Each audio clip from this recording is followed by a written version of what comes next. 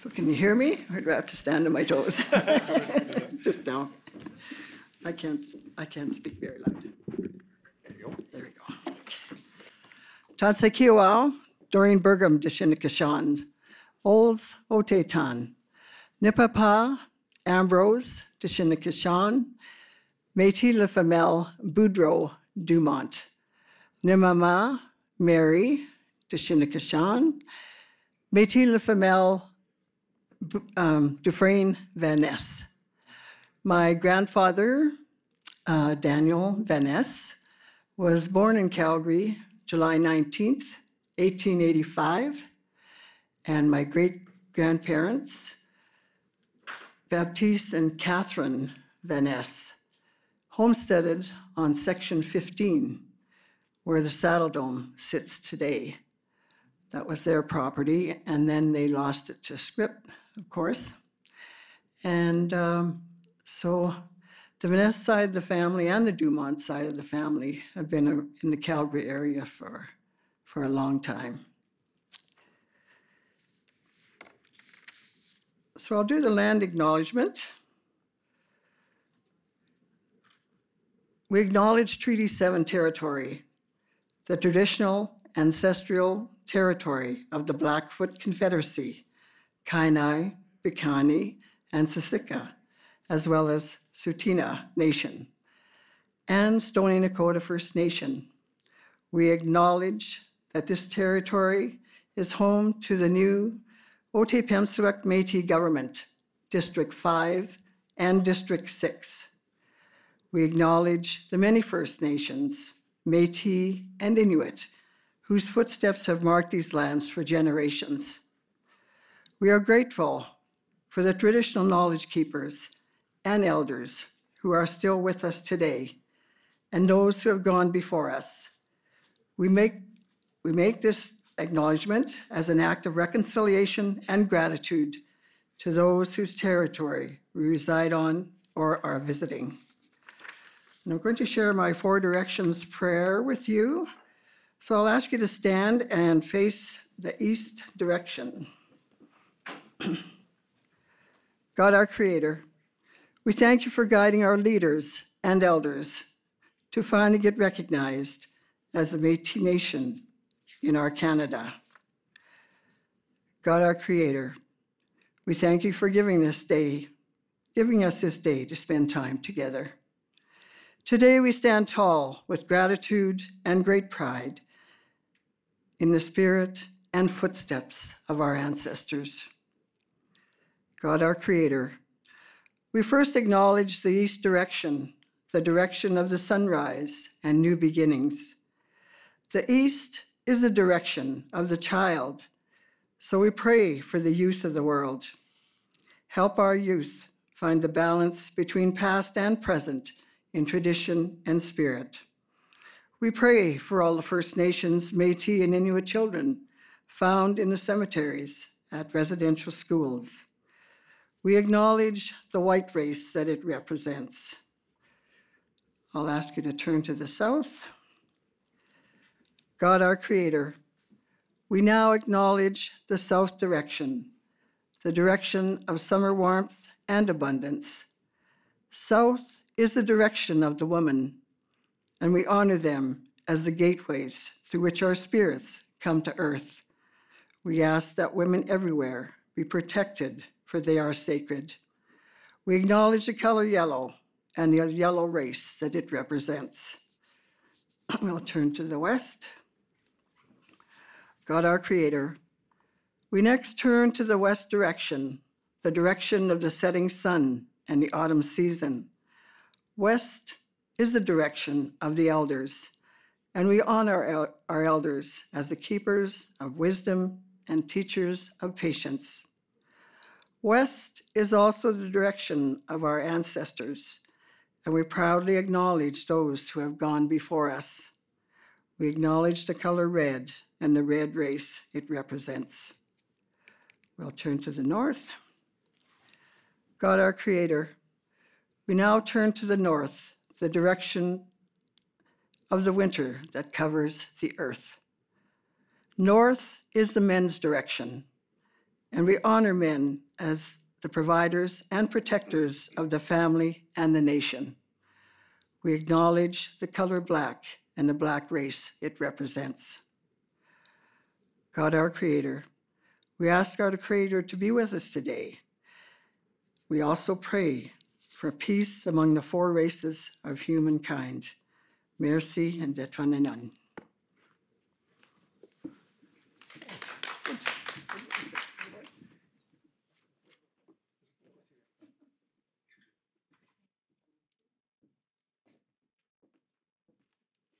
Thank you so much, Doreen, for that wonderful prayer.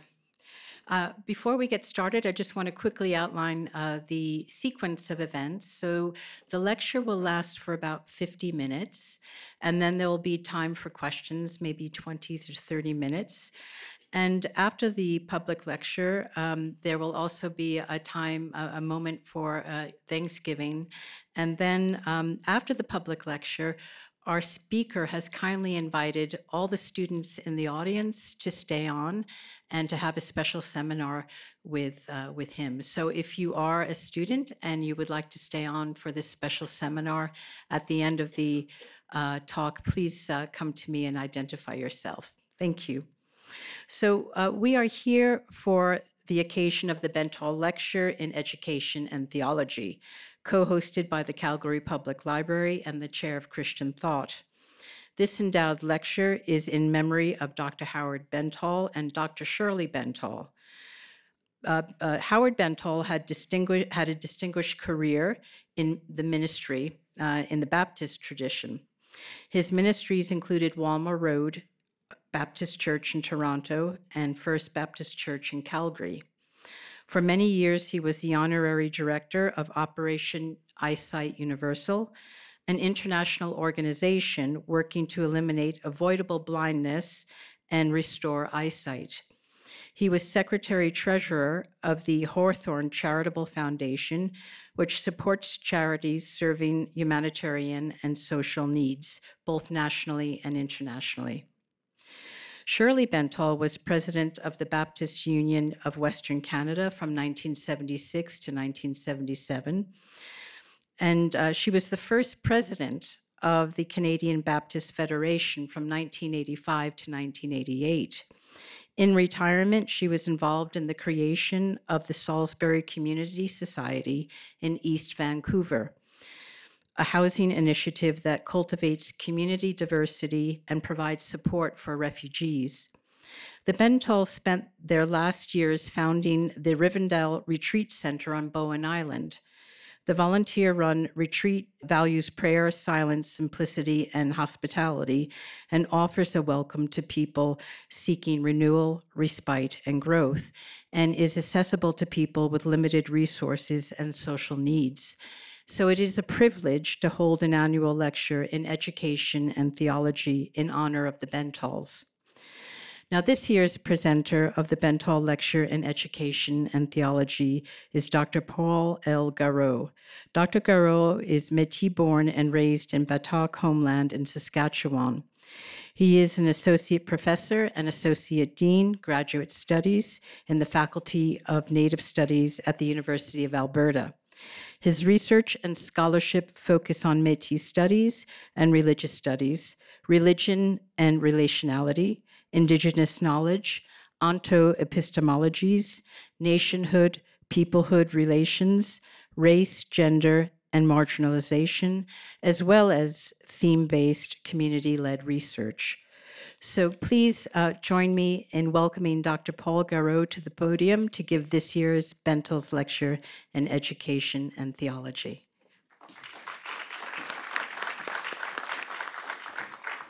Oh, I think you took my notes. A good start to this thing, eh? Holy. What a good start to it. Can everyone hear me? Can everyone hear me, eh? Through this mic? No? Hello, hello, hello. Can you hear me now? Yes, right on. Oh, it's squeaking a bit. Okay. Thank you so much for this amazing welcome and an amazing prayer. Thank you very much, Doreen. And thank you for coming today. as you know, I'm a professor in the Faculty of Native Studies, this is our faculty here with the TP and the Red River cart. And I'm very happy, and this is one of the first times I'm in Calgary, which is I've driven through, lots of times, but I've never actually come in and explored and actually settled and took a look at things, right? So a beautiful day, a beautiful cold day to be here. So merci very much for coming today, and your warm welcome. So Tanshi Kiawao, a bon après-midi. That's some michif there. Bon après-midi. My name is Dr. Paul Gareau, Pagaro de Shinikaashwan. Again, thank you for the acknowledging Treaty 7 of Blackfoot, Nakota, and Tsuut'ina, these confederacies, amazing confederacies who live in this place, as well as recognizing District 5 and 6, the Nose Hill Métis District and Elbow Métis District, in which we are intersecting here, of the Otipemisiwak Métis government of the MNA. I am Métis or Michif. I'm born and raised in the village of Bellevue, Saskatchewan, which is really good. There you go, right on. Not many people know where that is, so thank you if you do know, that's fantastic. My family names, or Métis family names, are Jobin, Bremner, and Taylor. My mom is French-Canadian, my dad is Michif, and he actually spoke Michif French, and we grew up with that language. And sometimes when you met with Francophones, they would be like, what's wrong with your language? So these are the kinds of growing up that we did as Métis, growing up in a French-Canadian village in the Métis homeland of Batoche, an important place, right? I'm an associate professor and newly minted associate dean of graduate studies, which is why I have so much gray hair now. Too much stress, I guess. So in the Faculty of Native Studies at the University of Alberta in Misquechi-Waskahigan, which is also the White Mud district of district number 10. So these are all new districts in which we're learning about, right? And we're very excited about our new Otipemisiwak government. As Carolyn said, I am an Indigenous Studies and a Religious Studies scholar, and I'm also a husband and a father to 2 rambunctious little boys. So you might see them online. If you look very closely, you might see them playing around in the bush. So again, thank you, Dr. Carolyn, for this warm welcome and this really amazing opportunity, a rare opportunity to present my research and just present Indigenous studies in general and what that links to religious studies. So the chair of Christian thought in the Department of Classics and Religion at the University of Calgary, thank you so much for being here. Thank you, the Calgary Public Library, for hosting this event. This is a beautiful space. I'm amazed. And finally, Elder Doreen Burgum for a beautiful, thoughtful prayer. Merci. Said thanks twice, eh? That's good. So the title of my talk is called Critical Indigenous Theory and the Study of Religion. That is a super lofty title, lofty idea. So let's see if it's understandable. I don't know if it makes sense or what, So so this talk, and this is where it kind of gets a little bit interesting because for me, this is an intersection of academic and community and public, right? So how do you present to the public and how do you present to in academia Indigenous experiences, thoughts, ways of being, right? How do you understand kinship? So this challenge here also represents the challenge we have as Indigenous studies folks, right? So so this talk is based on an article that I co-wrote with a brilliant Métis scholar and activist, Molly Swain. Molly is a PhD student in the Faculty of Native Studies who is born and raised in Calgary. And what is it? What's the name for Calgary? I got it right here. Mohkinstsis. Thank you. Right on. See? It's all good. So she was born and raised in Mohkinstsis and is currently living in Whitehorse, Yukon. And this article that we co-wrote for this presentation is called Indigenous Knowledges and will soon be published by Oxford Research Encyclopedia of Religion, which is a really rare thing for this little Michif boy from Batoche to be writing for Oxford, and Molly for writing for Oxford. And also, how does Indigenous knowledges intersect with religion? So this is a thought experiment. Also, too, I invite you when it comes out to read the article. It's only 10,000 words. Put it in your car, just drive and listen to it. Who knows, right? So this presentation symbolizes the kind of work we do at the Faculty of Native Studies. So Faculty of Native Studies, and just so you know, it's the only standalone faculty in North America representing Indigenous studies disciplinarity outside of departmental structures. So there are a lot of departments of Indigenous studies all over North America, all over Turtle Island, but the Faculty of Native Studies, our faculty, is the only standalone one. So we're very interdisciplinary as well as disciplinary work. So it's a really dynamic and amazing place to work and to think and to be, right? So we're very proud of this work and how we make relations in the prairies as well as across the globe. Like my boss, Chris Anderson, sees himself as a parkland scholar. And I am so happy to have a boss who sees himself as a parkland scholar. I love that. I feel like I'm a parkland scholar because my thinking comes from this place, right? So Indigenous studies is more than just seeing Indigenous cultures and ways of being as an object of study. We think with our relatives, right? We think in storied places with different nations who are human and other than human. We navigate multiple and situated truths, and we frame our critical engagements with settler society and global forces through collective knowledges and diplomatic relations.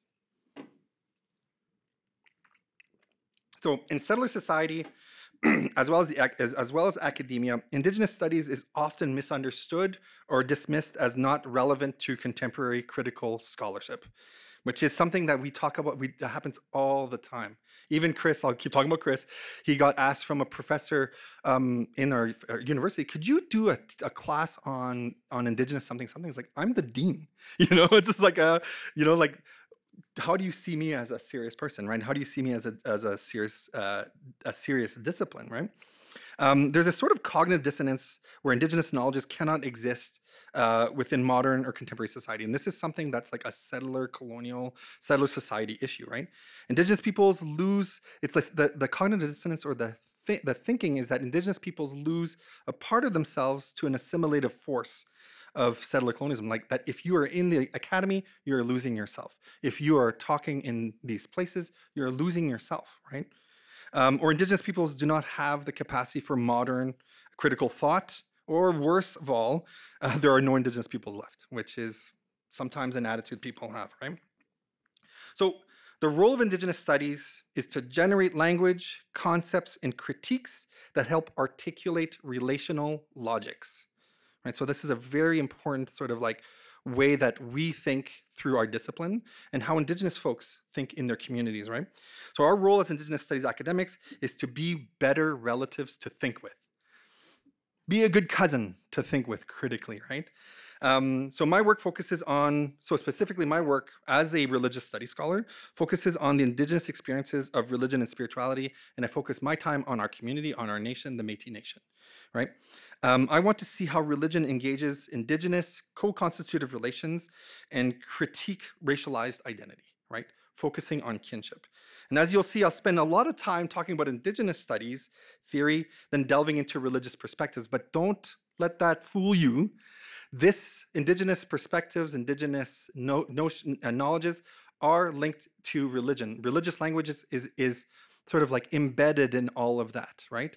But I think what I want to come to sort of convey is a way to discern and sort of like interpret relational logics in that language, in those ideas, right? So for people who are from communities, from church communities and stuff, be open to the idea that this is a great sort of like sort of approach to thinking through relatives and relations, right?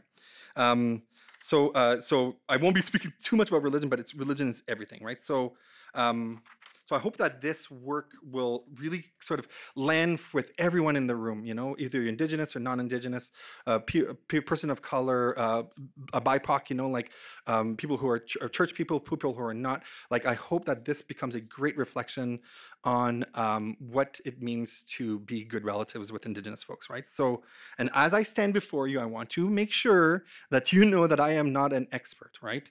The material insight from this presentation is all based on Indigenous studies and community knowledges. And what me and Molly did was just bring it together in a form or in a way that's like usable, because it's like after so many years of doing Indigenous studies, you could see how there's all these different aspects from the knowledge that we have to bring them together into this framework. So And I want to recognize that I'm a guest to this territory and acknowledge the deep thinking that Indigenous nations and confederacies have done here in this place and in these territories for time immemorial, right? So, and this is an important part of our territorial acknowledgement. And I'm happy that we did a territorial acknowledgement before. Thank you very much. Merci. Hi. We cannot possess peoples and places. Their knowledges and ways of being. Indigenous nations and communities have always thrived in overlapping territories with other collective nations that are human and more than human or other than human. Across Turtle Island, countless generations have lived with lands and waters in distinct ways in storied places with diverse relations. And in these places, Indigenous knowledges are informed by being and thinking in relations with others rather than being and thinking alone. So these are the sort of like distinctions that we have to make in this place, right? Settler colonialism, however, continues to present really complex challenges to Indigenous knowledges, often impeding the self-determination of these relations, right? And this problem is of dispossession regarding Indigenous sovereignty, right? Dispossession meaning that like getting in the way of how these relations work and operate and engage, right? And settler-colonial possessiveness, or we'll talk a lot about possessiveness in this lecture, drives the misrecognition or, so two things, or the extraction of Indigenous lands, bodies, and knowledges, right? So the outcome of this possessiveness is that Indigenous nations often get reified into categories of race rather than defined by their complex kinship relations. And really, kinship relations is the key to this perspective, right? So in our work, what are the questions that we focus on? How do we focus our understanding on Indigenous experiences, values, and worldview away from settler colonial and Western logics of race and identity towards a presupposition of kinship relations? And in this way, how do we reinterpret the category of religion that we normally have in settler society? Religion looks like this, right? Well, how is that changed, mitigated, seen? How do Indigenous folks see religion and define religion? And how do we engage a critical scholarship that focuses on being a good relative, right? That thinkers can be good relatives, right? And as you'll see, I'll put these little marks down so you can, I won't be putting lots of notes, but there's a few notes up here, right? So in order to cut through this the dominant discourse of settler colonialism and Western interpretations of Indigenous experience, Molly and I have developed in our paper an interpretive framework we like to call a hermeneutics of relationality, which is just a sort of a framework, a way of moving forward and understanding Indigenous perspectives. And there's four categories of this. This is how we organize it. It could be in different ways. For us, we organize it in terms of four different components of this hermeneutic approach: relationality, onto-epistemologies, density over difference, and nationhood, peoplehood, right? And in this presentation, I will unpack that and look at these things. We see this as a generalizable framework to highlight the veracity of Indigenous knowledges while asserting the self-determination of Indigenous relating, right? And this is an important part of our discipline, is that theory is a great way is to help us think through things, right? We need theory and methodology to be able to like go out into the world and think about these things, to think through experiences and our observations, right? So what I'm offering, and me and Molly are offering, is a framework in which to start to see and understand Indigenous experiences as relational, right? So we offer a critical tool to read the central role of relations, situated knowledges in storied places, the relevancy of Indigenous knowledges to contemporary thinking, and acknowledge the collective aspect of identity. Now, the reason too why we did this is because there's so many issues, especially right now, with questions of race shifting and possessiveness of Indigenous knowledges and things like Buffy St. Marie, Carrie Barassa, Joseph Boyden. This is in the news all the time, of pretendians, or Fati, as we call Joseph Boyden, fake Métis. So these sort of like things are like, why did this happen? What's going on?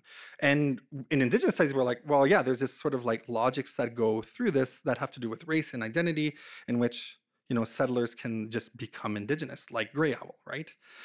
So this for us seems like a really important framework to then deploy so that you can say, oh, then what were the elements that were in their identity, in their perspectives, in their stories, right? And hopefully this will give you a sort of a delineation of what that looks like. So Yeah, so the way that we did this is to mitigate these possessive logics that inform race shifting or, all these kinds of possessive things in order to be more responsive and good relatives, right? So the first component is relationality, and this is a theory of kinship relations. Eileen Morton Robinson called it a key presupposition. That means that in any theory or methods that you're doing, any work you're doing with Indigenous folks, or when you look at communities, relationality is the base, right? It is the baseline. Relationality is everything. Standing Rock Dakota scholar Vine Deloria Jr. Says relationality represents the concept of a personable universe. So a personable universe, a universe that shares connections and it is a person. And this is something that you must approach in a personal manner, i.e. The Cree and Métis ethos, all my relations, Wagodwin, which is, this is the treaty bear on the University of Alberta campus, which has on it, we are all related, right? The expression of a central piece of Métis and Nehiyuak, philosophy, right? That we are all related. So what does that mean, right?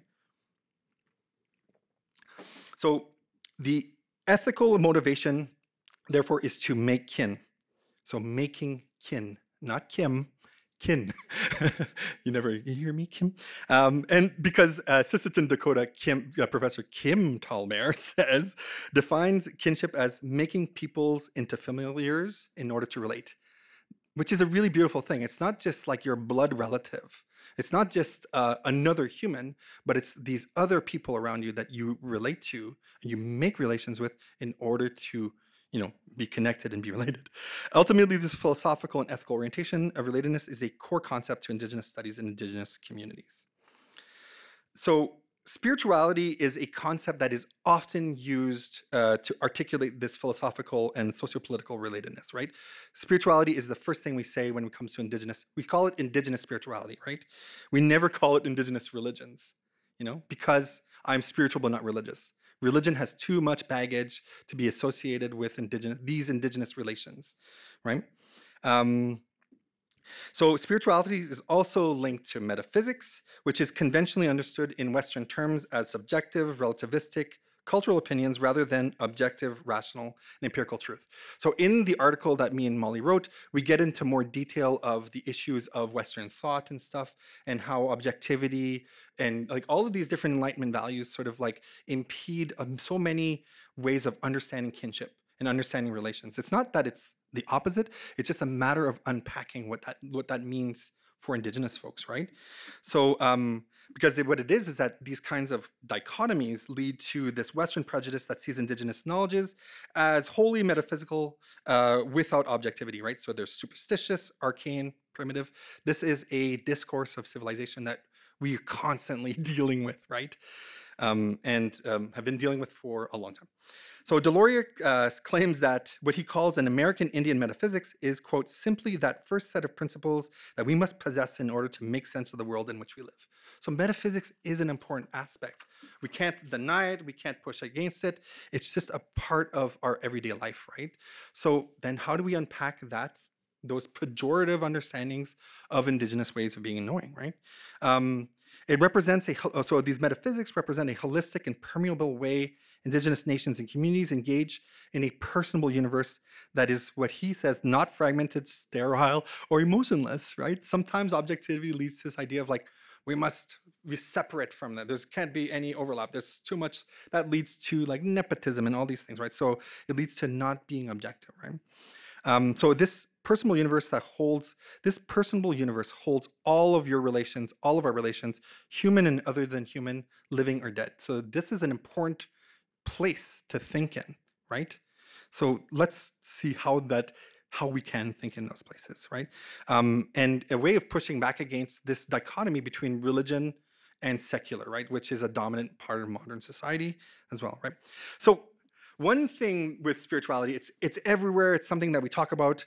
But David Delgado Shorter, a brilliant scholar from the US, a person of color scholar, warns that spirituality seems like the better choice to support Indigenous knowledges, but it's prone to conceptual slippage, right? It is not a perfect idea because of all of this sort of like Western thinking that goes behind it, how it's defined, right?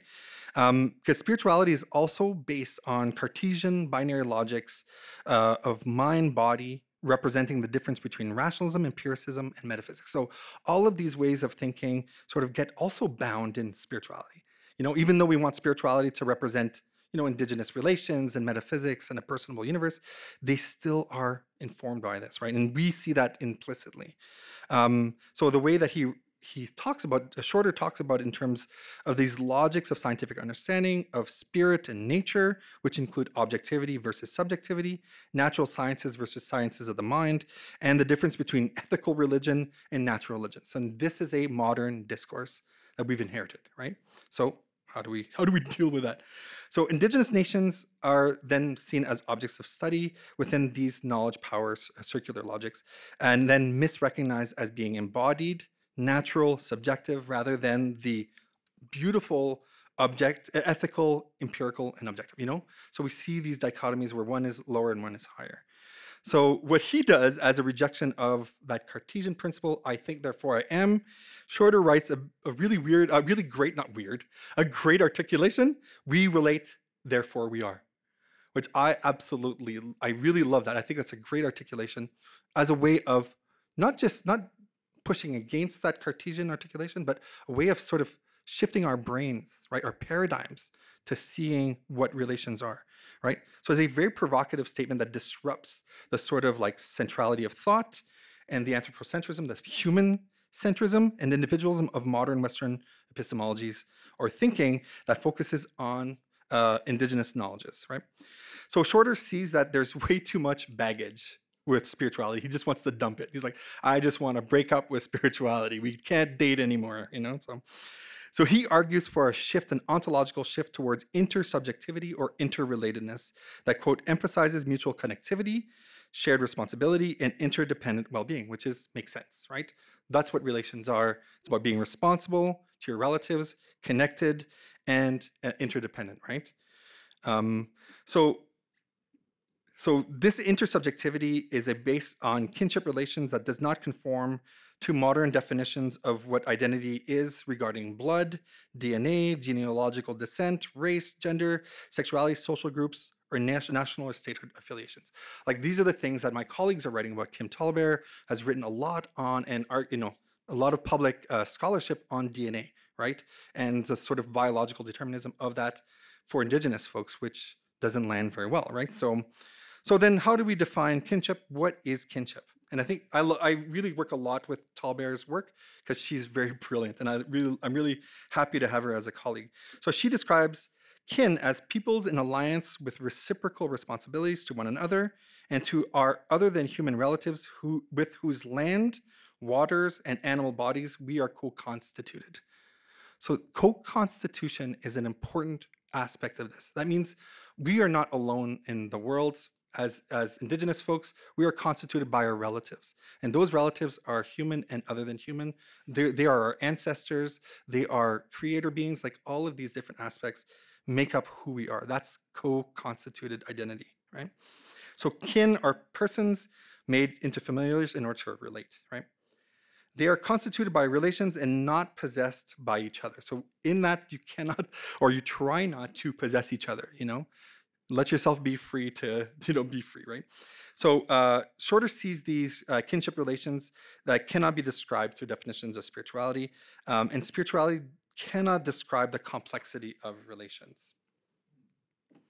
However, don't think that I'm just going to dump all this stuff. It's like, yeah, Shorter was right. Let's get rid of spirituality. Stop talking about it, okay? No more talking about spirituality. However, I found this really great scholar who was talking about math, which is really fun. So like relations and math. Her name is Rochelle Gutierrez. So she's a person of color. She's a Mesoamerican and provides a really significant point of discussion to the idea of spirituality. And she says, understanding spirituality is not as a counterpoint to organized religion and Western institutional thinking, but, quote, referring to the various ways people see unity in all things and draw traditional healing and remake ourselves, right? So there's an action there in that term. And it's good to be reminded that, right? And this perspective reflects Deloria's understanding of American Indian metaphysics and Tallbear's understanding of an ethos of making kin, right? And that these are spiritual actions, right? And Gutierrez sees it as a spiritual turn, as reconnection of dispossessed relations driven by ethical responsibility between collective communities. So this spiritual turn, you'll become more of apparent in the talk that I'm talking about. But what it is important to say is that spirituality in these contexts has a action aspect, right? It's about turning to our relatives and making those relations happen, right? And this spiritual turn is based on lived collective experiences of multiple relations that mobilize socio-political actions. And she calls it spiritual activism, right? So that we engage each other. And that's our orientation. To make kin is making space and showing up and engaging in seeing each other and being with each other, right?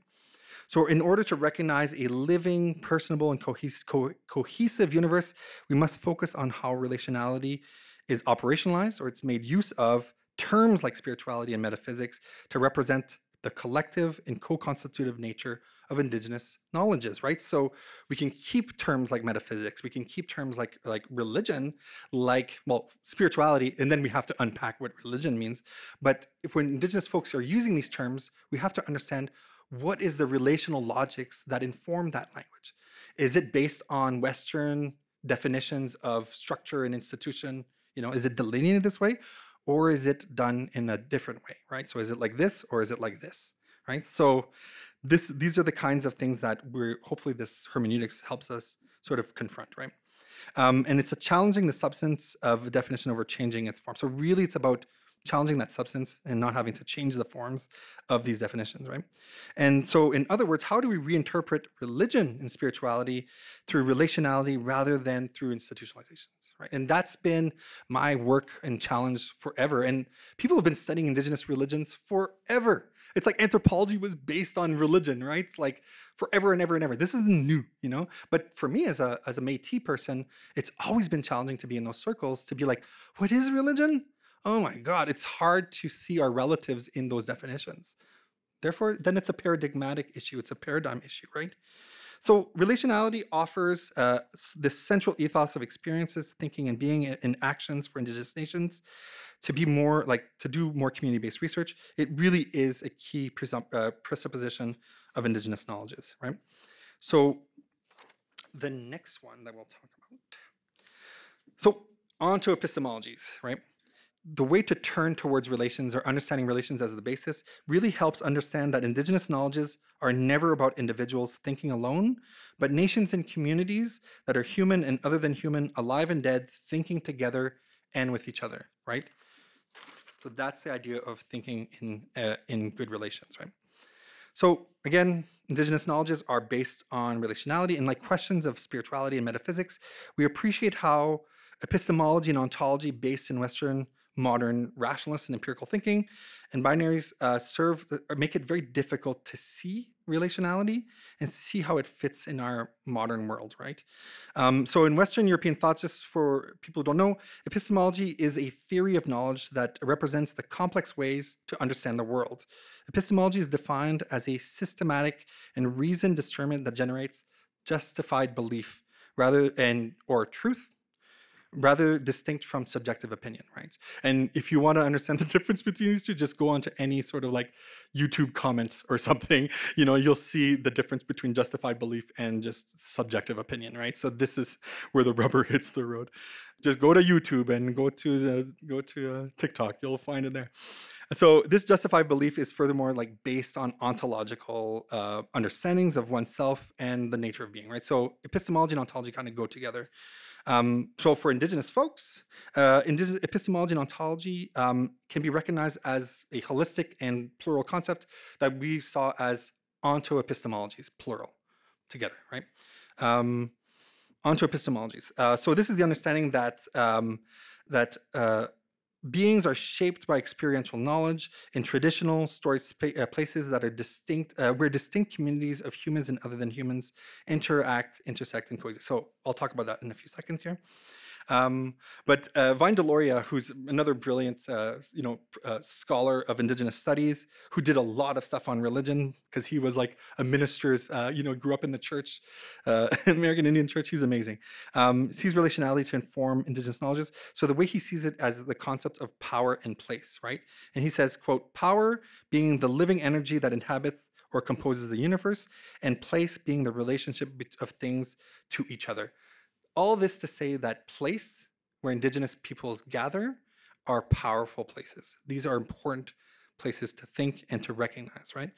This focuses on the ideals of language and place as a part of understanding those Indigenous onto-epistemologies.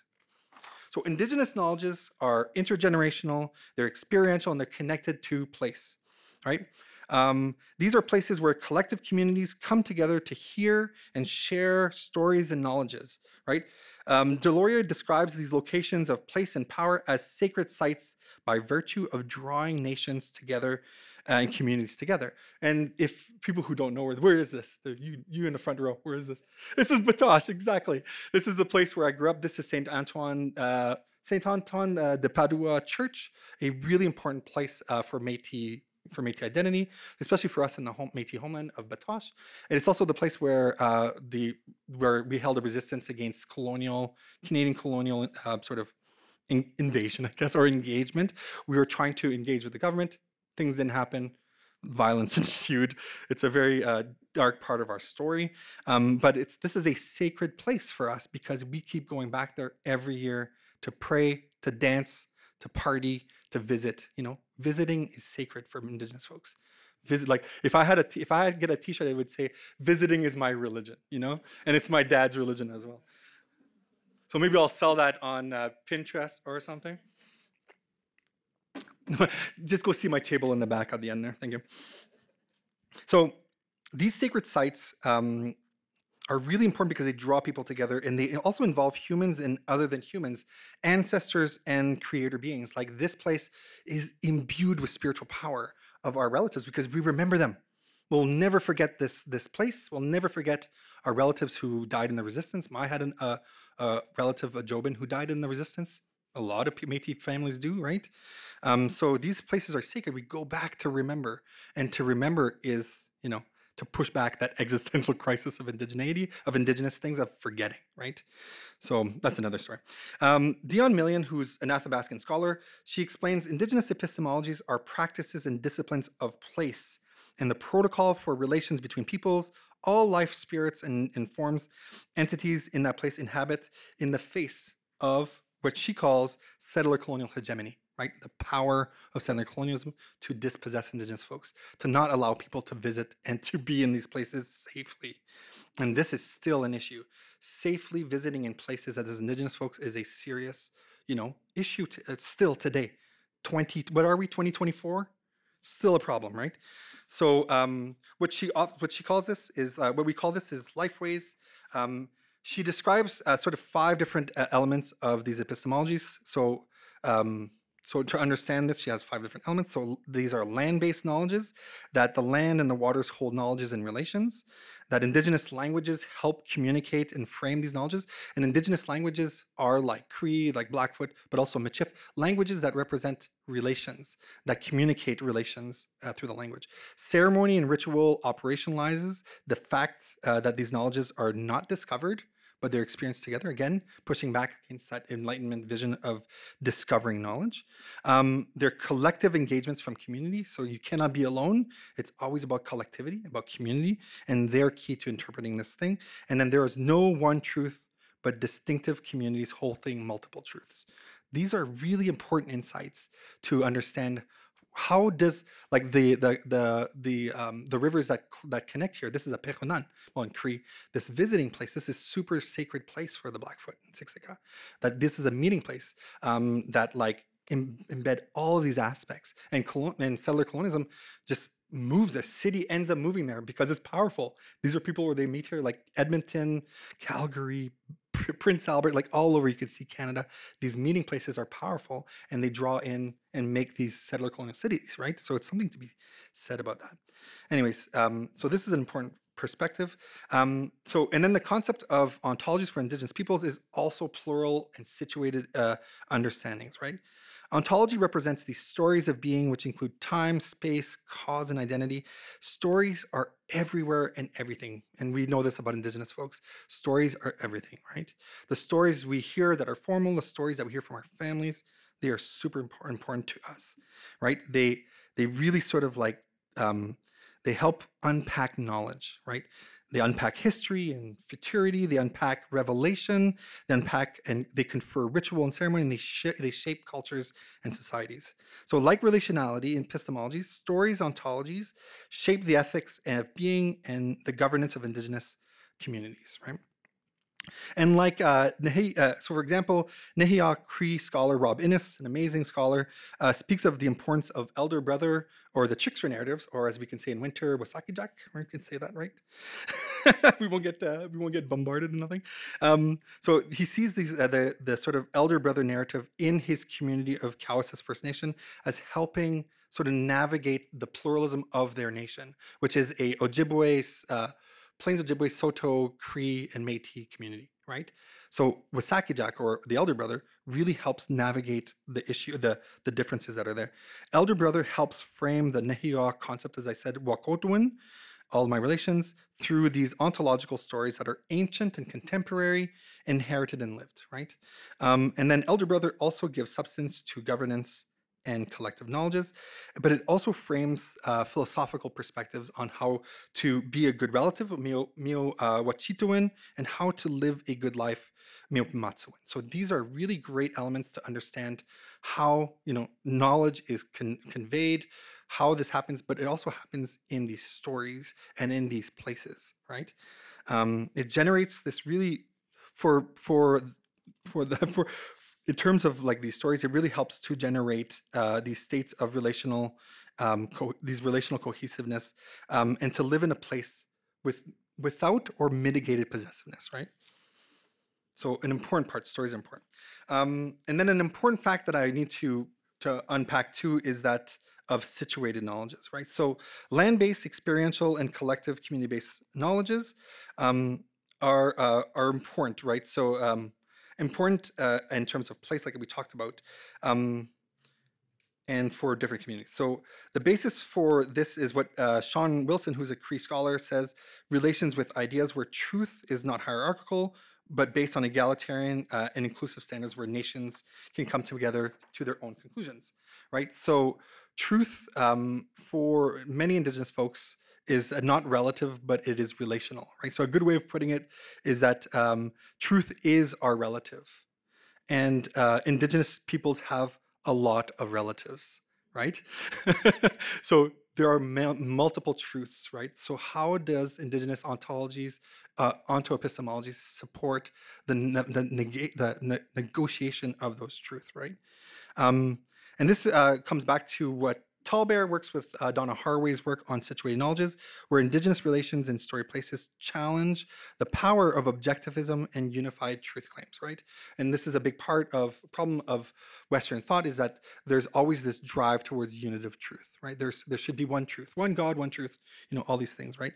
And Indigenous folks are very comfortable with living in the ambiguity of multiple truths because it's inside the relations, right?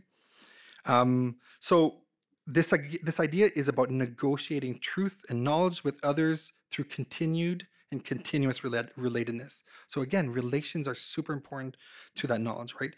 And Kim Tallberg talks about this as terms of caring for the subject, and that she says, like, so in order to take care of the subject, so in order to be with a person, you cannot possess them, you cannot speak for them, right?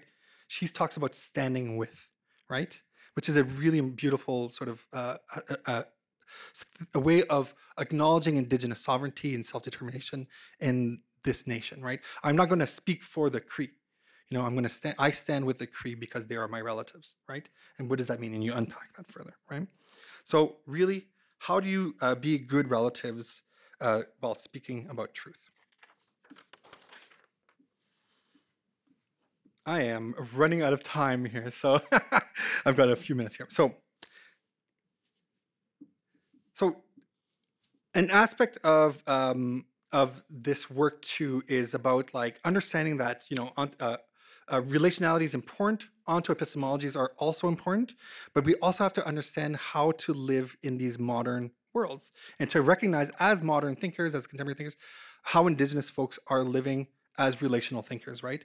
And often the term hegemony comes up to describe the power of settler-colonial discourse, but it's really something that we have to struggle against, right? Because what happens is that with the idea of hegemony is that we give our power to colonialism as Indigenous folks, right? And we're not negotiating or navigating that those power dynamics, right? And Siksika scholar, amazing Siksika scholar, as you probably know here, Leroy Littlebear, talks about this jagged worldviews, right? You probably heard about jagged worldviews in his article. It's 20 years old. He talks about this pre-colonized consciousness that flows into this colonized consciousness and there again. So this is a reality that Indigenous folks always have to deal with in terms of assimilation and negotiation of their relatives. But when we speak about hegemony and about power that way, we give power to colonialism, right? And we don't navigate and negotiate them. We see this as a us versus them debate. And this is very, very difficult to sort of push back because colonialism is huge. It's everywhere, right? It takes up so much space. And as Indigenous folks living our relational truth in Batosh or something, it's hard to speak loud enough to be heard by the din of settler colonialism. It is broad. It is Canada. It is the U.S. It is these power structures, right? So then, and then this way, these perspectives are what are seen. So this us versus them perspective is seen as what Maori scholar Brendan Hokuritu and Chris Anderson talk about as difference, right? The idea that Indigenous folks, so to navigate and negotiate the power of colonialism, we just have to claim that we are different, right? And then this is something that Chris and Brendan talk about sort of being like the problem that Indigenous studies faces is that to just be alive and be recognized in the academy, we have to claim difference to protect ourselves. And this is absolutely true. Indigenous folks have to protect themselves from violence, right? And the violence that is still so real. But what happens is that in that creation of difference, right, is that we end up being colonialism equals sameness and assimilation, and indigeneity equals difference and freedom. So then indigeneity becomes a question of authenticity, right? And then that is a whole can of worms. It's like, who's more authentic Indigenous person? Gray Owl is, look at him. He's like feathers and, buckskin and everything, Not Maria Campbell. You're like, okay, this is weird, right? So it's like, but this is what happens when you try to protect yourself and preserve yourself through these ideas of difference, right? So, and then what happens too with difference is that we end up asserting a pre-contact idealism. That's where authenticity comes from. You have to be pre-contact to be like authentically Indigenous. That our ideas go way back, and it's true, they go way back, but that divorces ourselves from the contemporary. And this is where Chris talks about these ideas of exploding these binaries and focusing on like how difference gets in the way of relating. And that's a really important sort of thing to remember, is that when we talk about difference, it really gets in the way of us actually making kin together, Oh, we're too different. Well, then how do you become related if you're different, right? So what is the articulation that we can look at that, right? So Chris, what he says is that, and there's more to unpack in this, but Chris essentially says like these sort of binaries have to be sort of mitigated and shifted. We have to, what he says, explode these binaries into pieces, into like glitter of these Indigenous and colonial assimilation of difference, oppression, and freedom. These ideas of like, difference and nothing, right? So what he argues instead, and this is an important theory, is this idea of density, right? And what he's arguing is that Indigenous relations is the baseline. We think in place through our spirituality and all these things. And we are also contemporary thinkers. Indigenous peoples are academics. Community people are critical thinkers. And when we talk about difference, it stops us from these conditions of possibility. This is what he calls, that we can use, understand knowledge and stuff, use settler perspectives and ideas as tools to resist oppressive colonization and what we call an attempted hegemony. you know, the attempted sort of like power over Indigenous folks. Indigenous folks are still here, you know, front row. We still pray, you know, in our own way, but we're still doing it today, right? I'm standing in front of you, right? So it's a way of mitigating that that hegemony, right? And density really is about this idea that that Indigenous folks have inside their communities, inside all of what I've talked about, the capacity for engaging contemporary ways of thinking and knowing. Indigenous folks can use Foucault, can use Bourdieu, can use, like, you know, Marxian philosophy, all these things, right? Indigenous folks are critical thinkers in community, right? We think through our relatives, right? And then really this idea is that this, like, that really is, those relations make us who we are as Indigenous people, right? So, so in terms of the authority of living one's truth, so the authority of living one's truth or truths for Indigenous folks lies in the density of collective Indigenous nations living and thinking together. And that's really a great thing, especially if you're in university. University is such a lonely place. And I've been told by colleagues, like settler colleagues, by colleagues who are like, I didn't know Indigenous peoples had epistemology, right? And it's just like, holy crow, that really put me off. I was like, I couldn't believe it, right? It's like, of course, Indigenous peoples are thinking people, right?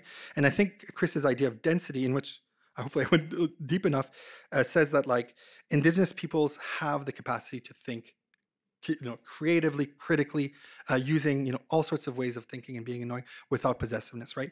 And I think what instead of talking about difference, we still have to talk about distinction, right? So thinking distinctively, right? So Indigenous nations are distinct but relative, and that's an important distinction to make, like Chris says, right? And you see my kids up here. This is at the Edmonton. You spotted my children, that's right. They're super cute. This is at the Edmonton Art Park, Indigenous Art Park, which is beautiful, right? And I think this is such an important sort of visual representation of Indigenous density, right? That our language, our Cree language, you know, our Michif language for us in Edmonton is still there. It's on the land, and my children are interacting with it physically, you know. So, and that's such a beautiful picture, right? Love those kids. They're always sick, by the way. So they're at home being sick. Oh my God, more white hair for me. So a last component that I want to talk about is peoplehood, nationhood framework. So a lot of what we've talked about was like this sort of spiritual metaphysics and self-determination. But one thing is, and then the idea of that Indigenous folks are always thinking together, you know, and not alone. But what we haven't talked about is what nationhood means, personhood means, right? Because what happens is that we always think of individuals mostly, right? Eve Tuck speaks about, so Inuit scholar Eve Tuck talks about personhood, right? And the issue with personhood is that personhood, from Western perspectives, represents this sort of like Enlightenment value or Enlightenment ideal that they're representing the capacity, conditions, and means for people to think and to know and act and to be, and sort of like engage, right? So Descartes' I think, therefore I am, is an ideal of Enlightenment personhood, right? But for Indigenous peoples, we relate, therefore we are. So personhood is always conditioned and at the intersections of our relations, right? And again, this is like back to Tall Bear's work and Little Bear's work of understanding, like, sort of focusing on the sort of like collective patterns instead of the individual patterns, right? So, and then Tall Bear, I like this idea.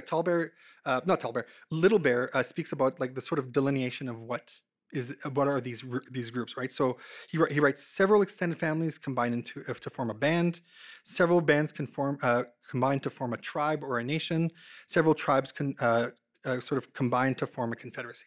This is a nice delineation to understand Indigenous relations as nations and stuff. So when we think about the Métis Nation, what are the family bunches that come together to create these units, right? Instead of seeing it top down, we could see it bottom out, right? So the best way to understand personhood, Indigenous personhood, is always in terms of collectivity, and therefore we talk about peoplehood, right? So this is the peoplehood matrix that was sort of designed by Cherokee scholar Robert K. Thomas, as well. Then it was adapted by Tom Holm, Diane Pearson, and Ben Chavez. But really, it's like how communities intertwine and interpenetrate and interact, right? Through all these different, through language, sacred history, place, territory, and ceremonial cycles, right? And what's important to note about this thing is that it's related to place. This happens, this matrix, these relations happen in place, right? So, but the thing is that the issue that the reason why we call it a peoplehood matrix and not nationhood is that, again, there's too much baggage when it came to nation, right? The settler-colonial state has too much baggage to really reflect what it means to be collective, to be communities and stuff like that, to be related. So they chose personhood, they chose peoplehood over that, right?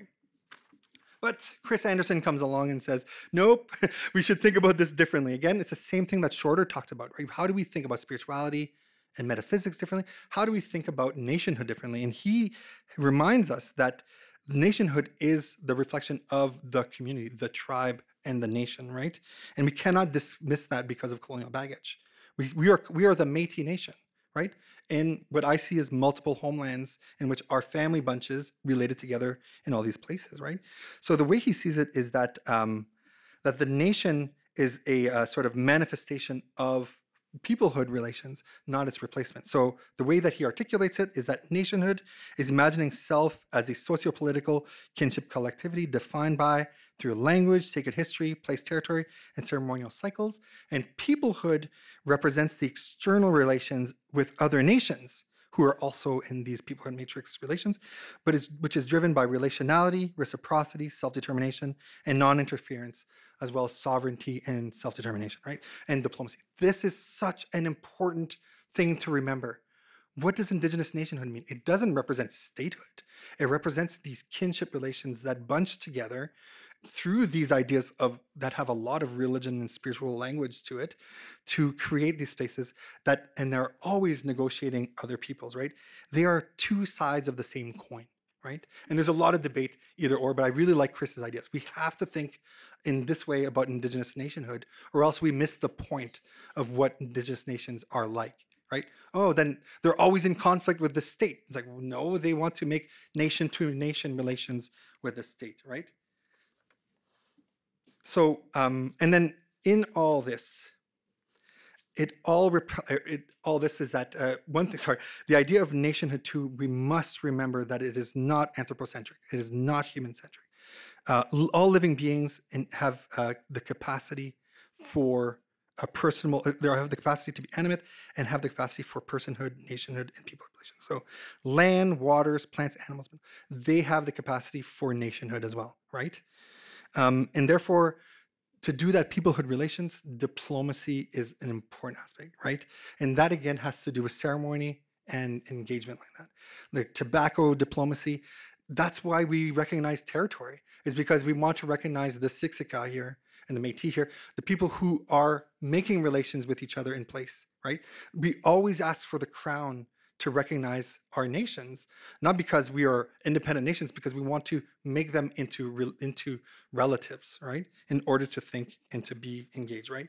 And really, it's a matter of understanding that that nations are separate, right? We have to recognize the indigenous peoples as their nations, but related, right? Not possessed from each other, not engaged in that way, right? So, in all of this wonderful things, thank you for listening and not falling asleep. Oh my God, you guys are doing great. I hope that this presentation on the hermeneutics of relationality gives you a direction and tools to support a critical engagement with Indigenous experiences, and through this resist possessive logics that dominate settler society. And I hope it offers you a direction on how to evaluate Indigenous relations, to questions of religion and spirituality, to things about identity that you're thinking about all the time as Indigenous or non-Indigenous people. You know, how are relations informing your take, and how are you seeing Indigenous peoples in this hermeneutics, right? But in terms of like, I'll give you some advice here or whatever. Kinship relations and being good relatives are key to operationalizing critical Indigenous theory of religion, right? This must be done in ways that are not exploitative, extractive, appropriative, or paternalistic, right? To study Indigenous religions is to be a good relatives, right? You cannot speak for Indigenous nations and peoples, but you have to stand with your relatives. But that takes a lot of time and effort, and you have to show up. And I think that sometimes in our busy lives, we don't show up for our relatives in place, right? This also takes a willingness for settler people and communities to divest from these discourses of institutional power and privilege and possessiveness. Possessiveness is really a dominant discourse in our way of being in Canada, US, and settler society. And that really is disruptive to good relations, you know? So then how do you make space for collective kinship relations that are consensual, self-determined, and situated based on an ethos of non-interference and diplomacy, right? How do you do that? How in your thinking are you doing that? How are you changing your minds about that? And therefore, I think, so to talk about religion, which is something I've been doing and not doing, which is really wonderful. So to talk about religion is to make kin, right? So therefore, to make kin means to move forward together as a distinct but related communities, nations, and peoples, and the promotion of public and political understandings of indigenous relational knowledges. Merci and hi. 56, not bad. Thank you. Shall I sit down? You can stay right there. I'm just going to say a few things, and then it's probably good to talk into the mic so people can hear your answers. But thank you. You could see my sash. Yeah, yay. That's very nice. Sash, and your red shoelaces. And my red shoelaces and my white socks. Yeah. Thank you so much, Paul. That was magnificent and inspirational. I will give people just a minute or two to absorb this wonderful talk as I invite two of our student helpers to come down and to grab these two microphones that will enable us to take questions from the audience. And we have about 15 to 20 minutes for questions. So okay, so my question is quite basic. You touched on people pretending to be Indigenous. Yes. And I know, like I see in the media, that there's a lot of upset around that. I feel that I don't understand it as well as I would like to. You mentioned possessive logic, perhaps, and there's also this appropriation word. Perhaps you can help understand a bit better. Yeah, so lately there's been a sort of like more of an outing of people who are not Indigenous pretending to be Indigenous. So the latest one is Buffy St. Marie, who people have loved Buffy since the 60s, right? She was on Sesame Street, like being an Indigenous person. And then there was a W5 expose that outlined that she wasn't. And there's all of this, fallback or sort of fallout from that, right? People who are sad or just, upset by the fact, like, why would she do this? What's going on? And it's funny that it's Buffy, whereas before we have Carrie Barassa, who is from the University of Saskatchewan, who was a very important professor who just invented her Indigenous identity, right? And there's a formula for it, like she said she claimed to be Métis, she claimed to be, all these different sort of inclusive places, whatever. But what's at the center of that, and this is where to get more in depth is to follow Kim Tallbear. Love Kim, and her work on unpacking why there are so many pretendians or feti out there today, right?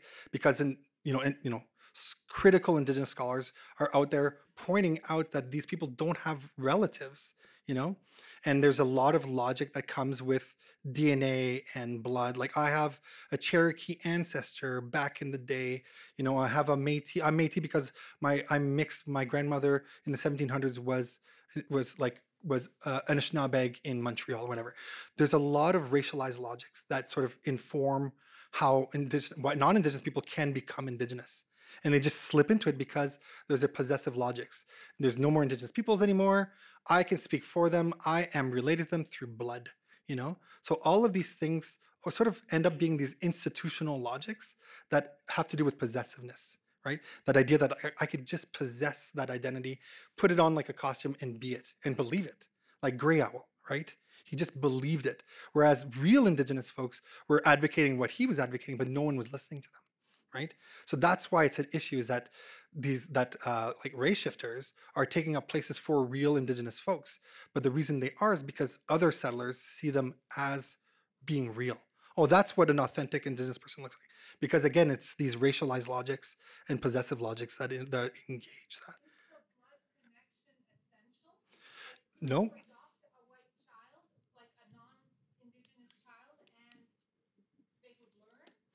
Yeah, so that's different from people who've been disconnected and reconnecting through relations, because of, racist policies for like the Indian Act and stuff. A lot of Indigenous folks have been dispossessed of those relations, right? But people who've been, the 60 scoop the millennial scoop is still something real. And a lot of people are reconnecting. But what happens is that the reason why me and Molly wrote this is that a lot of settlers didn't understand what was going on, right? So we wanted to sort of conceptualize it in a usable framework to say, well, okay, so relationality is the framework. How are their stories? Who are their relatives? Who are they working with? Like, how are they, the density of their relations today? Like bringing people today, not stuck in the past, and then focusing on nationhood and collectivity as being an important part of their identity. Like Gray Owl didn't have any relatives. He lived alone in a cabin in the woods with one beaver. And I always felt bad for that beaver. He'd be like, Beaver's like, I miss my family, Beaver says, And it's just like, I'm hoping that this relationality sort of like framework helps us understand that, like, yeah, that beaver belongs to a collective, who has their own stories, their own self-determination, So this is just like, hopefully something that gives you sort of like a direction to sort of unpack those, that like my grandmother from 1600s does not make me Indigenous. Right? And I think also growing up as a French Canadian, you see a lot of that in the French Canadian community, where it's like, oh, my grandmother was this, so therefore I must be Indigenous, right? And that's those possessive logics that are being deployed instead of being, who are your relatives? Who claims you and who do you claim, right? So yeah, hopefully that helps, eh? Yeah, no problem.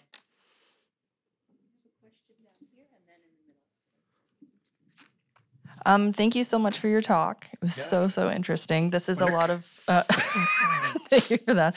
This is a lot of what I'm working on. And something that I struggle with is like whether to use the term religion or ontoepistemology when you're describing. Such a big word. I know, and it's just, but it's true, because religion doesn't really capture the entire, knowing and being that is Indigenous knowledges. So I guess my question is, what is your advice on that if someone is struggling with whether to use the term religion, spirituality, or ontology and epistemology to describe Indigenous traditions of being? Holy, that's hard. Yeah, that's really hard, because I struggle still today with that. I've been a student for 20 years now. It feels like forever. Again, gray hair on this. It's coming up in my head.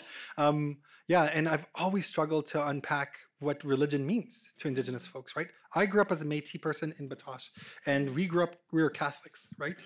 But my mom's Catholicism is very different from my father's Catholicism. And I think I spent my whole life trying to understand that.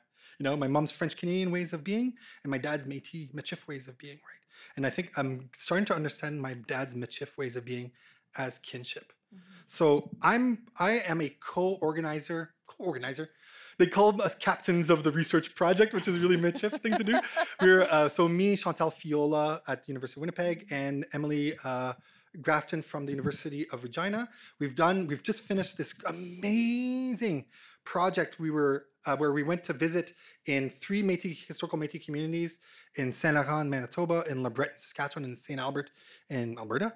And we met with knowledge keepers and community members just to say, what does religion and spirituality mean to you?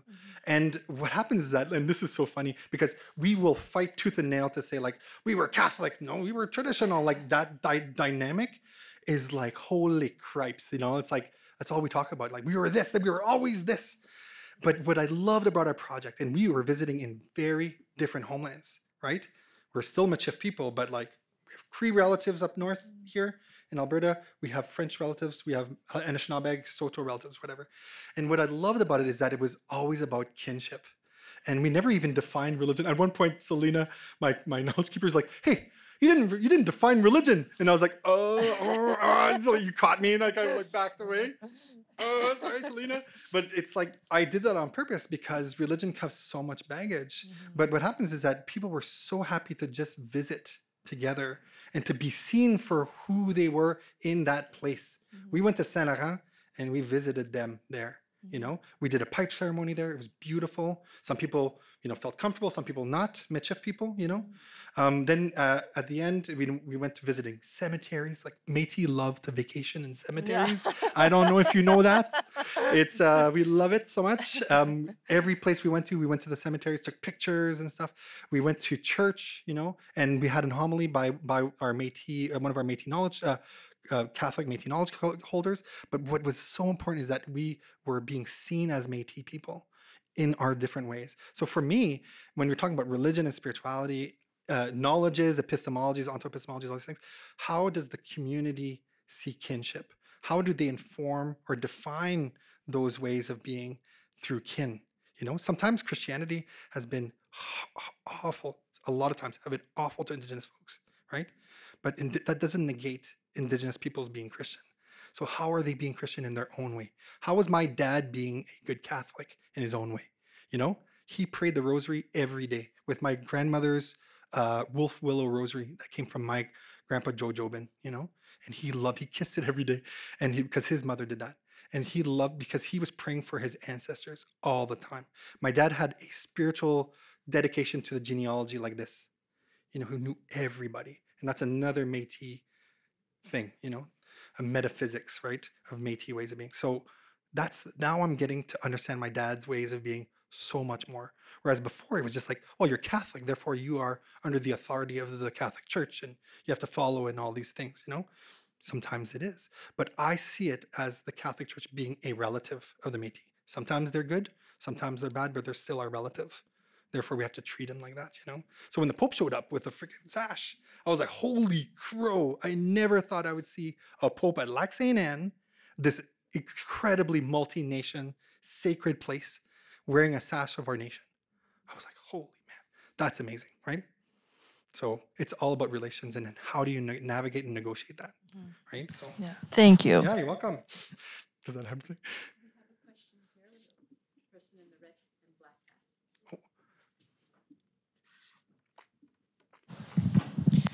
Okay, so less of a direct question and more, I was hoping you could speak to the same idea of like kinship and relationships, but when it comes to different types of greetings.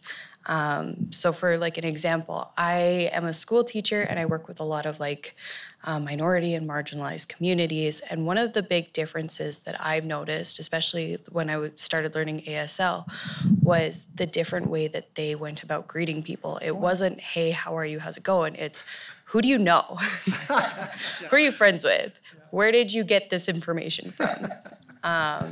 And so again, not a direct question, but I'm hoping, like, it seems so related to that concept. I was hoping you could speak to it for a minute. Definitely, yeah. So Indigenous folks are always like, "Who's your dad? Who's your cousin? Who's your relative?" You know, and like, but then, so there's so much power in that question. So when I say that, so my wife is Chinese Vietnamese from Toronto, gorgeous, Lucy Liu. I love her. Been together for 25 years, just loving life. But when I first met her, I was like, hey, where are you from? And she looks at me. What did you say to me? I'm like, where are you from? She's like, where am I from? Where am I really from? I'm from Toronto, dude. You know, and I'm like, I stepped in something here, because there's so much power as a white presenting person to be asking a woman of color, where are you from? Oh, I'm from Toronto. No, where are you really from? Oh, I'm from Vietnam, blah, blah, you know, like all these things. So it's taken a long time to unpack what that means for Indigenous folks. So when I introduce myself, just like Doreen introduced herself, I introduce my relatives. And it's so powerful for Métis people to say, I'm a Joman, I'm a Bremner, I'm a Taylor. And then people in the room will say, oh my God, we're related. And we're making contemporary connections together right now, right? But you have to really understand, where does that come from? It's like, I think there's a Cree concept of the Ochi sort of connection, your belly button connection, right? It's like, who is your relative, right? So who are your ancestors? because at one point, this was when I first, because I lived in Montreal and Ottawa for like 20 years in exile, where the city was on an angle and I didn't know where north was, right, Al? So weird. When I came back, I was talking about my relatives. I'm like my great ancestor was Margaret Taylor, of the fur trade. And then one of my students came back, and Margaret Taylor was married to George Simpson. Boo. He was like he merged the Northwest Company and the other company, HBC. And when he did, he was like, I'm done with my Métis wives. And he kicked them out. And Margaret Taylor was one of these wives and another woman. And for us, it was just like, oh my God, what a jerk. But then this woman, one of my students comes down, she goes, oh my God, my ancestor was that other wife of George Simpson. And I was like, this is Edmonton, a library studies course, in Native studies. And we just looked at each other like, holy crow. We remember those things, right? And that's what Indigenous, that's all about. We know who we are because we remember. We go back to those sacred sites to remember. And Indigenous dispossession, the existential crisis of Indigenous dispossession, is that forgetting. And that forgetting only happens when we are not allowed to visit in safe places, right? Why do we go back to pilgrimage? Like we're talking about Lac Saint-Anne. I grew up next to a pilgrimage site called Saint-Laurent near Bentall. I love that. As a kid, I loved it so much. But now I understand why. It's because it's a place where our ancestors are still there because they're living in the memories of our people. We're praying for them all the time. We go back to Batoche, we play fiddle, we dance, we eat fried food, and we go see the cemetery because we want to visit. Our ancestors are always there when we play the fiddle or when we have our sash. And these are like white things, right? The sash or the fiddle, like this is an Orkney instrument or whatever, but that's our relative, So that's why we greet each other that way, to remember, So, yeah. We have time for just one more question. Oh, am I talking too much? I'm so sorry. Jeez. Thank you for your talk, Dr. Gareau. First, Call a me comment. Dr. Paul. In the late 1700s, early 1800s, there was a Catholic philosopher, theologian, Franz von Baader, who also sought to critique Cartesian thought and said, I am thought, therefore I am, meaning also I am wanted, I am loved, therefore I am. So helpful to your point as well. I like that. That's fun. So a question, so you talk about relational logics, about hermeneutics, and then truth, which in the Western tradition are very disembodied. And so I'm curious what role the body has in your thought. So is there a logic of incarnation, a hermeneutics of the body, or when you talked in your third point about living the truth, is the truth something we live or enact as opposed to something that we just think about? That is so much fun. I love visiting theologians or like theological questions because I did religious studies and I'm always impressed at the theological questions. I hope that you don't mind me talking about this in terms of theological questions because so for me as a social scientist, it's always about social and political aspects of it. It's like how do relations inform identity? How do they form group connections and cohesion and all these things? But it's what I'm talking about here does land in people's bodies and and ways of understanding cosmology and like life after death and all these things. It's all sort of like intermeshed in this, right? And I think there would be better people than me to sort of unpack or smarter people or just like people to unpack what like different indigenous perspectives of the body and how thought intersects with like what you're just saying, right? And I would be so curious to see like a Métis Catholic understanding of like the body and relations and stuff. But there's a fun story that Maria Campbell had put in a really fun book. I don't know if I can tell the story though. Maria never gave me the reason, but there's a really great book written by GDI, Gabriel Dumont Institute of road allowance stories. So the road allowance are the Métis who were dispossessed of land bases, right? These are places Métis would go to places, be mobile, and land in these places. But what happened with colonial possessiveness, they took up all these spaces and you couldn't land there safely anymore. So you become road allowance, right? Basically. And there's a lot of stories of these road allowances because this is places that Métis still related together, still told stories, still had knowledges, right? And what's fun about this is that there's a story about old Arcan, this amazing fiddler, Métis Michif fiddler with a beautiful mustache. And he's a gorgeous man, beautiful dark skin. And he ends up going to heaven. He dies. And he goes to heaven and he meets up with Jesus, right? So this is not my story to tell, and it's a beautiful story. I invite you to go to the GDI website, look at this story. It's amazing. Because what happens is that old Arcan goes up and he drinks with Jesus. Jesus is like so lonely. I'm so lonely. There's no one here. When the devil went to earth, he took all the fiddles with him, and I only have harps. And so I've had this tune in my head forever. What? And then he was like, and Arcan's like, holy crow, this is, oh my God, I didn't know that. This is fun, right? And what happens is that Jesus was so happy just to visit with old Arcan. He wanted to visit with him. He wanted to give him, and what happens is that old Arcan, you're not ready to die yet. You've got to take care of your kids. So he's like, okay, it sends him back to earth. But with that, he gives him that song that's in his head, right? And they call it La Beau Chachou, right? So it's Maria's story. It's beautiful.